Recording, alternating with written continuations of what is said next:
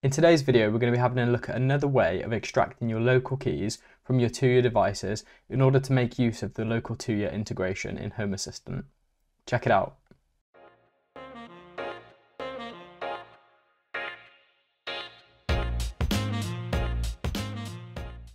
What's going on, guys? I hope you're all doing well. In my previous Local Tuya video, I showed you how to extract your keys using the Tuya developer tools. Well, if I've already showed you how to do this, why am I showing you again? Well, in the last couple of weeks since creating that video, Tuya have been updating their API, and one of the significant changes they've made is they've changed the way that accounts work if you set up a new account now. Just to give you a bit of a heads up, the next couple of minutes is just going to be me talking about the recent changes to the Tuya developer tools and how those changes have affected the previous method for extracting your local keys.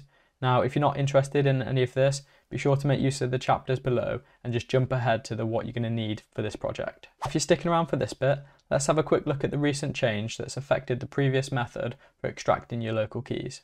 The actual change that's an issue is this part here, and in this change, any project that was created after the 24th of March can no longer use this linked devices by products.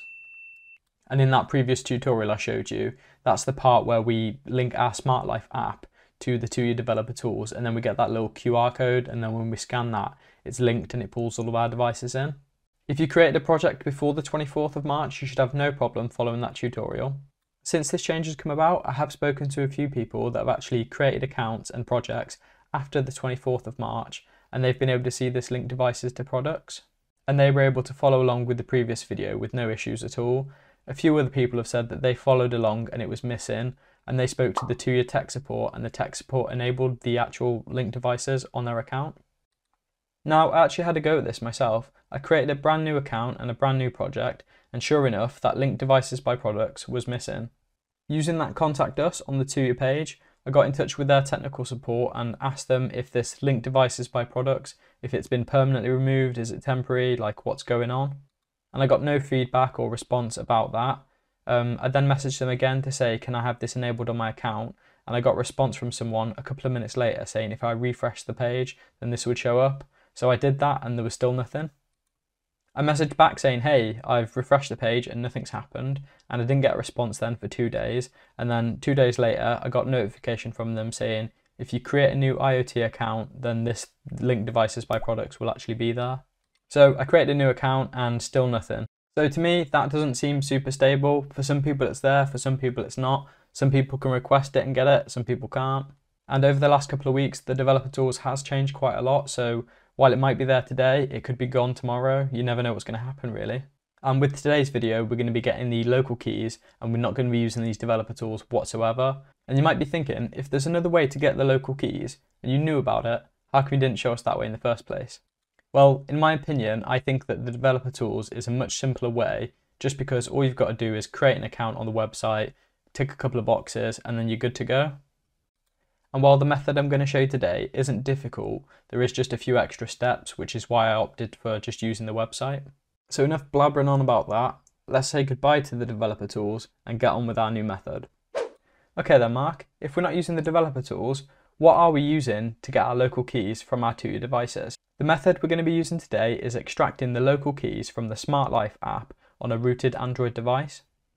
And if you're an Android user with a rooted device and also have the Smart Life app, then be sure to use the chapters below and just skip over the whole emulator setup, because you can jump straight into the actual key extraction. As always then, let's have a look at what we're going to need in order to complete this tutorial.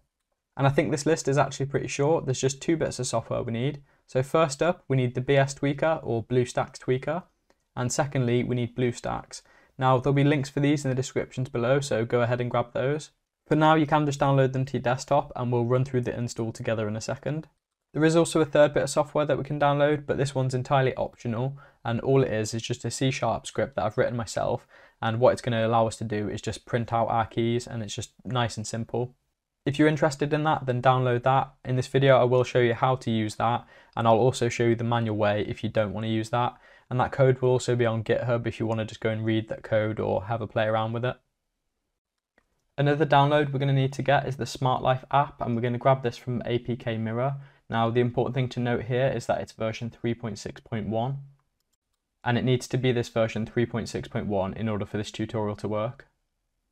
There'll be a link for this download in the description below, so go and download that and stick that on your desktop. If you're following this tutorial to get your device local keys in order to make use of the Local Tuya integration in HomeAssistant, you're obviously going to need a working version of HomeAssistant. You're also going to need to have Hacks installed. If you have no idea what Hacks is or how to go about installing it, I'll link a video that I've created which will show you the setup and installation of Hacks, so go and check that out and then come back here. Okay, the last thing we need to do then is just hit that subscribe button if you haven't already, and if you press the notification bell, you'll be alerted to whenever I bring out a future video. If you've got all those things, let's get on with it. Okay, so we downloaded BS Tweaker and BlueStacks, and we can see those on my desktop just here. The first thing we're going to want to do is just extract the contents of BS Tweaker. Now you can use whatever your preferred unarchiver is, or just a Windows 10 default one. In this case we're using WinRAR, but you can just right click on it and we're going to say extract to the BS Tweaker folder. And once that's done, we're going to just end up with the folder here. Just for clarification, I'll have on screen the versions of BS Tweaker and BlueStacks that I'm using for this particular video, and those should be the versions that I'm linking to in the description. Okay, the next thing we're going to want to do then is just to run the BlueStacks installer. In the BlueStacks installer, we're just going to accept the software license and we're just going to hit install now. Then just give that a minute to install. Once that's done then, we'll see a little installation complete in the bottom right there, and we're just going to hit launch. This is then going to take us to the BlueStacks dashboard. We can just click close on this Google Play sign in and just skip through these little pop-up messages. And then we want to just press on My Games on the split tab at the top. You're then going to need to get your SmartLife APK from wherever you downloaded it to. I've just dragged mine to the desktop here, so I'm just going to double click on that. And you'll see that that starts installing in BlueStacks. Again, just to reiterate, the reason we're using this APK is just because it's an older version of SmartLife. In the newer versions of SmartLife, you can't actually access the local keys using this method. So once that APK is installed, we're just going to run the SmartLife app here. We then need to press login. You need to agree to the terms and then just log in with whatever details you use for your SmartLife account. Once you press login, you should see all of the devices that are linked to your SmartLife account. We're then done with the SmartLife app, so we can just close out of this at the top here. Once the SmartLife app's closed, we're just going to minimize BlueStacks. We're then going to open BS Tweaker from the folder we extracted it to earlier on. So we're going to click on that one and BS Tweaker 6. Then we're going to click the BlueStacks tweaker.exe. That should then pop up a loading bar. And once that's done, it's going to give us this little control panel. From here then, we're going to just press on File Manager. And what we need to do now is just navigate to the config file that SmartLife's just created. So at the top of this control panel, we've got three options. We're going to choose data here. We're then going to scroll down and go for data again. This will show us all the applications installed on our emulated device. We're just going to scroll all the way down to the bottom. And we should see com.tuya.smartlife there. So just press on that one. We then want to press shared prefs. And we should see two different preference_global.keys.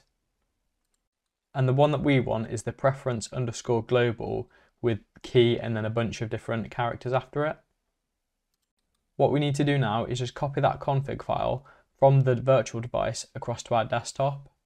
And this control panel is split into two sides. This left hand side here is our Windows side and the right hand side is the virtual device. So it's quite straightforward. On the top you've got all of your different drive letters, so just navigate to wherever you're going to store it. So for me, I've gone for C, users, and then my desktop. And then all you need to do is just grab the config file and just drag it across. There's one that I did earlier on, but I'm just going to overwrite that for the sake of this video. And once that's done, it will just appear there on the desktop. Once we've done that, we can just close the file manager. In BS Tweaker, if we click this little stop button here, it's going to stop BlueStacks. So just press that. And then we're also just going to close BS Tweaker. And with those couple of steps, we've actually just exported our local keys and all of the information about all of the devices on our SmartLife account. And all of that info is just in this XML file. Now at the beginning when I said you need to have a rooted device, that would be if you're using an Android device, because to get that particular file and config, your device needs to be rooted. So if you're doing this on an Android device, you'll just need to go to that set path, which I'll probably have on screen somewhere now, and it will also be in the description. So just go to that path and grab that file and then just export it to somewhere that's accessible for you. As I said, these devices now contain all of our local keys and the information about our Tuya devices. So I've made a duplicate here and I've just modified the information inside of it so that I'm not sharing my whole config with all of YouTube. I'll open this up and show you the manual way of getting your keys from this file. So I'm just going to open it with the default Windows editor. So I'm just going to right click on it and choose edit. For me, this has opened up in WordPad, and what we can see here just kind of looks like a bunch of gobbledygook XML. Now that's not super readable, and if you're only after your local keys and your device IDs, it's quite hard to find them through that. The easiest way that I found for finding them is just by doing a simple search. So in your document, you can do Control and F, which will do a find. Then if you do a search for local key and hit find next, it will take you to a match. So we can see here that this one's found a match on local key. So just after the word local key, there'll be a string with a bunch of different characters and numbers in. And this particular string is actually my local key. We can't really see what device that actually is. So reading on from here, we'd have to read on a little bit to find the actual name. So I can see here it says name, and then the name of that device then is tracker. So I know from my devices that that's my actual robot vacuum. And it doesn't really make a difference if you use any of the text editor. So if you use Notepad++ or VS Code, anything like that, the formatting for it is still pretty horrible. So you can, if you want to, just comb through that and find your local key, your device ID and the name, but it's a bit clunky. Now for me, I really didn't like the idea of having to comb through that and just manually find all those bits and just piece it together. So I went and did something slightly different, and what I did is just create a little console application which is going to parse all that information and just spit out the information that I want. I did design this tool for myself, but being as though that whole extraction process, if you're doing it manually, is pretty horrible, I thought I'd share it with everyone else. So if you are interested in using this tool, I'll leave a link in the description below to my GitHub so you can go and download that. And I did kind of just slap it together at like 2:30 the other morning, so it's not the neatest, almost standardized. And if you're interested in adding to it or changing parts of it, then feel free to do that and make some pull requests and I'll pull those in. But yeah, it's just a simple console app that parses that information and then displays it to us. I'm just going to give you a quick demo of it now, but if you're interested in it, I'm going to do a separate short little video just showing it off, and that should be linked in the description below as well. Okay then, so here's my little Tuya key extractor tool. So it's just a console app with a command line interface. The first thing we need to do to use it is just set the config file path. And this file path is just the location of that XML that we just extracted from SmartLife. So here's my test one here. So I'm just going to grab that location. And then back in my command line tool, I'm just going to hit number 1 to set the config file path. So then it's going to ask me for the path, and I'm just going to paste that in and hit enter. And that's told me the path has been set, so I'm going to hit enter again. From here then, I can see what the path is currently mapped to, and that looks right to me. And then this is where the magic happens. So if we now hit number 2 and hit enter, that's now printed out all of my devices with the name, the local key and the device ID. So I can just scroll through all of them here. So yeah, not bad. It's definitely better than reading through that whole XML file. But again, this is just optional. You don't have to do this. You can just do that manual process if you want to. As I said, I did create this tool for myself, so I haven't actually tested it on anyone else's config or setup. But if you are interested in that tool, go ahead and download it and let me know if it worked for you. If it doesn't work for you and enough people are interested, I'll actually spend a bit of time on it and make sure it does work. And there we go. Whether you've used my tool or you've manually combed through and grabbed your information, you should now have access to your local keys. With our local keys then, we can now set up the Local Tuya integration in our HomeAssistant. If you're not sure how to do that, I'll have a link to the video that I did previously which shows you the full setup of Local Tuya. And you can just follow along with that if you want to, but you get Local Tuya from Hacks, and once it's installed, you can add devices to it. So you just go add integration and then Local Tuya, and it should automatically discover any of your Local Tuya devices on your network. So I'm just going to choose one from this list and just hit submit. It's then going to ask you for that local key, so whether you manually extracted that or you used my tool, you just go into the tool then, find the device and then just copy and paste the local key. So give it a name, paste in the local key and then just hit submit. It will then ask you to set up the entities associated with that device. So this particular one is just a switch. and then you just fill in all the data points for that entity and just hit submit. And then if you're done, you can just leave that ticked. And it should hopefully tell you you were successful, and you can just click finish there.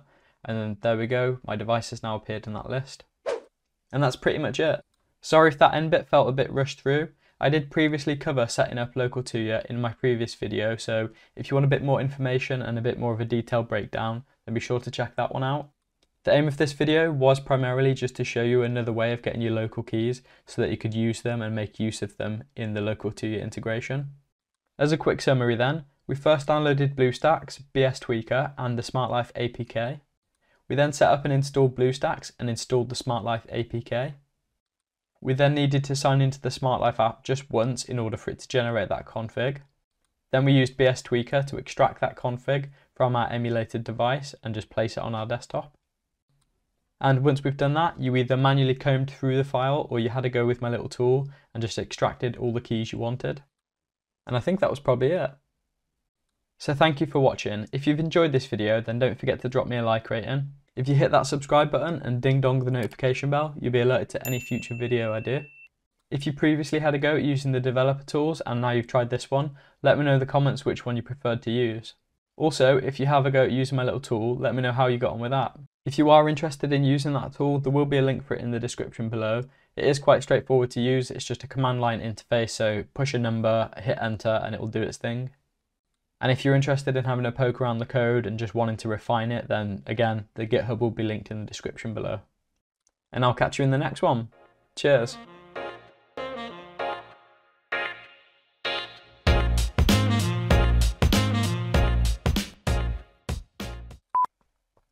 I think we're about 5 minutes in without actually physically doing anything with the tutorial.